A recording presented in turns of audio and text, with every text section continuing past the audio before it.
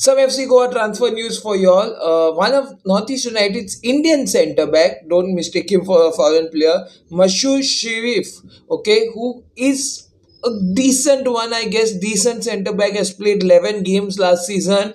So take it what you'll want from the last Northeast United team. Yes, he's linked, highly linked to FC Goa. It's not that he's a youth talent and all, he's a young player, he's 30 years of age. So I think FC Goa are doing this to get experience because they are, if a injury happens to a starting 11 centre back, they need someone experienced to come out to play that position. So maybe they are getting him, but if this is an what they consider an Anwar Ali replacement, it is definitely horrible. FC Goa fans, what are your thoughts? Tell me in the comments down below. Subscribe.